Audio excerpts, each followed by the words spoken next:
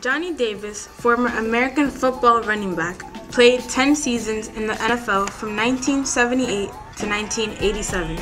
Davis won a Super Bowl ring 16 with the San Francisco 49ers. Nicknamed Goal Line, he averaged a touchdown every 13 times he carried the ball for the 49ers. In 1982, he signed with the Cleveland Browns.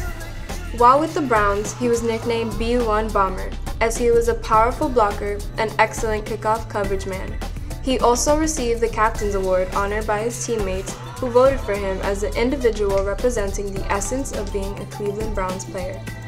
He retired from the NFL in 1988 after a stellar career as an accomplished athlete. He was a tough inside runner and considered one of the best blocking fullbacks in NFL history. Mr. Davis now works as a motivational speaker and conducts football camps for kids all around the United States. He currently works as an educator at the West New York Middle School, where students and staff have the opportunity to interact with him and share the anecdotes of his glory days as he continues his legacy of inspiration and excellence through hard work.